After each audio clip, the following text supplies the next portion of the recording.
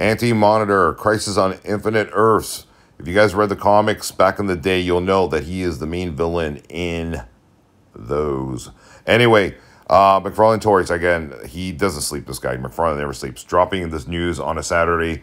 This looks really good, actually. I really love what he's done here. The colors look great. The details he's put into even the legs, the torso, like, wow, really well done. Look at his mouth there, ready to prance on the Justice League of America. Anyway, check it out on McFarlane Toys right now, guys. He's just posted the one image tease.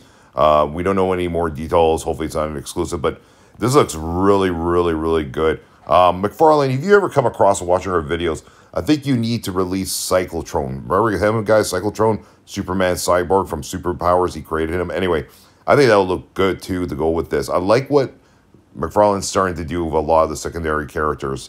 Anyways, check it out, guys, on McFarlane Toys. I think this looks really good. Definitely going to pick this up. Take care, everyone.